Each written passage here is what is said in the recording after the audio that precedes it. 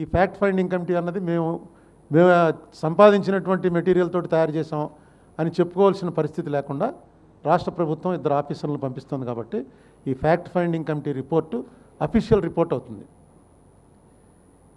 కేంద్ర ప్రభుత్వం నుంచి ఇప్పటి వరకు ఏ రకమైనటువంటి కమ్యూనికేషన్ లేకపోయినా వాళ్ళు ఇచ్చిన పార్టీ తరఫున వాళ్ళు డిక్లేర్ చేసింది ఏదైతే ఉందో దాన్నే అఫీషియల్గా వాళ్ళు ఇచ్చినట్టుగానే భావించి రాష్ట్ర ప్రభుత్వం కూడా ఇవాళ వరకు అలాగే అనుకున్నాం. కానీ వాళ్ళు 2 ఆఫీసర్లు వస్తారు కాబట్టి కరెక్ట్గా జరుగుతున్నట్లు లెక్క. వాళ్ళు వచ్చిన తర్వాత ఇప్పుడు ఇందాకే ఒకటి వచ్చింది, ఏంటి క్యాపిటల్కి 1500 కోట్ల రూపాయలు ఇచ్చినట్టుగా ఒక దాంట్లో ఉంది, 1050 కోట్లు వచ్చినట్టుగా ఒక దాంట్లో ఉంది. ఏంట్రా అని కూర్చుని ఇద్దరు చూసుకుంటే చంద్రశేఖర్ గారు అయినా ఒకటేమో రిలీజ్డ్ అన్నారు, ఒకటి శాంక్షన్డ్ అన్నారు. Maybe 1500 crores is sanctioned, 1050 crores is released. ఇలాంటివి ఏమైనా చిన్న ఉంటే ఆఫీసర్స్ ఇద్దరు వస్తారు కాబట్టి, బాలసుబ్రహ్మణ్యం గారు ప్రేమచంద్రారెడ్డి గారు వస్తారు కాబట్టి వాళ్ళతోటి కూడా ఈ కమిటీ వాళ్ళు ఫిక్స్ చేసుకుని మాట్లాడుకుని దీని మీద ఒక సరైనటువంటి ఫ్యాక్ట్ ఫైండింగ్లో 100% ఫ్యాక్ట్స్ మాత్రమే వస్తాయి. అది ప్రత్యేకంగా పవన్ కళ్యాణ్ గారు చేసిన ఎఫర్ట్కి ఆయన క్లియర్గా చెప్పారు. ఏమాత్రం కూడా 100% నిజం అని అనుకున్నదే మనం నిజమని ప్రకటిద్దాం, యాంబిగ్యూటీ ఉన్నది యాంబిగ్యూటీ ఉన్నట్టుగా ప్రకటిద్దాం, దీని మీద సరైనటువంటిది రాలేదని. ఇప్పుడు ఆఫీసర్లు వస్తున్నారు కాబట్టి ఇంకా ఏ యాంబిగ్యూటీ ఉండదు, 100% కరెక్ట్గా అతి తొందరలో నేను అనుకోవడం ఒక 3-4 డేస్లో ఆ ఫ్యాక్ట్ ఫైండింగ్ కమిటీ రిపోర్ట్ అన్నది బయటకు వస్తుంది.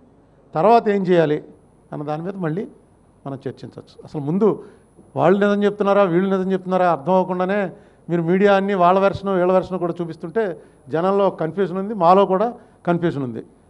ఇప్పుడు ఆ కన్ఫ్యూజన్ పోతుంది, గవర్నమెంట్ ఆఫీసర్స్ వస్తున్నారు కాబట్టి ఫ్యాక్ట్ బయటకు వస్తుంది, fact finding committee purpose serve అవుతుంది. ఇంకా బయట ఉన్నటువంటి అంశాల మీద కూడా స్పెషల్ కేటగిరీ స్టేటస్ అది ఈయన ముందు నుంచి కూడా డిమాండ్ చేస్తున్నారు, ప్రతిపక్షం వాళ్ళు డిమాండ్ చేస్తున్నారు, అధికార పక్షం వాళ్ళు కూడా. మొన్న సుజనా చౌదరి గారు సడన్గా లోక్సభలో దాని సంగతి ఏమైందని అడిగాడు ఆయన. ఎందుకంటే క్లోజ్ అయిపోయింది అని అనుకుంటుంది రూలింగ్ పార్టీకి కూడా, ఇంకా అది లోపల ఎక్కడ ఉందన్నమాట, అవసరమైతే అది మళ్ళీ బయటికి తీద్దామని. దాని మీద కూడా ఇందాక చిన్న డిస్కషన్ అయింది. డిస్కషన్ అయినప్పుడు నార్త్ ఈస్ట్ స్టేట్లు ఏవి కూడా స్పెషల్ కేటగిరీ స్టేటస్ ఇచ్చినప్పటికీ ఏం పెద్ద డెవలప్మెంట్ అవ్వలేదు అన్నటువంటిది హిమాచల్ ప్రదేశ్, ఉత్తరాఖండ్ తప్ప దానివల్ల బెనిఫిట్ పొందినటువంటి రాష్ట్రాలు చూసుకుంటే తక్కువే ఉన్నాయన్నది పద్మనాభయ్య గారి ఆయన రీడింగ్. దానికి ఏంటంటే జనరల్గా నేను ఇంతకుముందు ప్రెస్కి చెప్పాను, ఈవేళ చెప్పలేదు, కానీ ఇప్పుడు నేను మోడరేషన్లో పాస్ అయ్యానండి. ఎందుకంటే ఒక 5 మార్కులు కలిపితే నేను పాస్ అవుతున్నాను, లేకపోతే ఫెయిల్ అయిపోతున్నాను. 5 మార్కులు కలిపారు, టఫ్గా ఉంది పేపర్ అని, నేను పాస్ అయ్యాను. ఈ 5 మార్కులు కలపడం వల్ల ఏముందండి ఉపయోగం ఏముంది, ఉపకారం ఉంది? కలపండి మార్కులు అంటారంటే నాకుంది ఉపకారం. అలాగే ఆంధ్రాకి ఉపకారం అనేది, ఆంధ్ర బ్రహ్మాండంగా ఉన్న ఆంధ్రాని ఇలా అన్వైబుల్ పొజిషన్లోకి తీసుకొచ్చింది పొలిటికల్ రీజన్స్. మనం వద్దన్న డివైడ్ చేశారు. సో ఇప్పుడు మనకు ఆ స్పెషల్ కేటగిరీ స్టేటస్ వస్తే ఉపయోగం ఉంటుందని అనుకుంటున్నాం, పాస్ అవుతామని అనుకుంటున్నాం. అసలు ఇవ్వండి, ఇచ్చినా మాకు మార్కులు సరిపోతే అప్పుడు ఎందుకైనా ఇంత గొడవ చేశారనొచ్చు.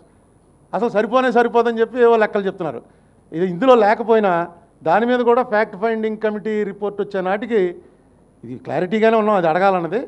తర్వాత దాన్ని ఏం చేయాలన్నది కూడా ఇందాక దాని మీద కొంచెం మాట్లాడుకోవడం జరిగింది. సో ఫైనల్గా నేను ఈ 4 డేస్లో పవన్ కళ్యాణ్ గారు నాకు ఫోన్ చేసి రమ్మనమన్న తర్వాత ఈ 4 రోజుల్లో నాకు అర్థమైంది ఏంటంటే we are going in the right direction.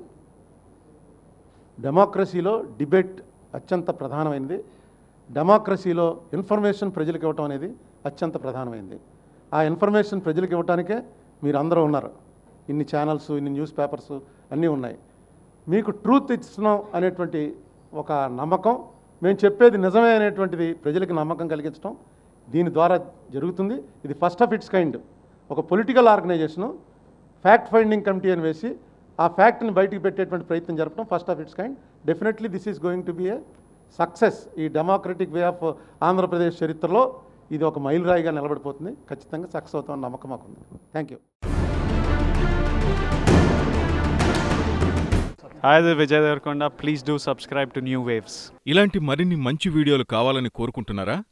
అయితే పక్కనే ఉన్న గంట సింబల్ను క్లిక్ చేయండి. అలాగే సబ్స్క్రైబ్ చేయండి.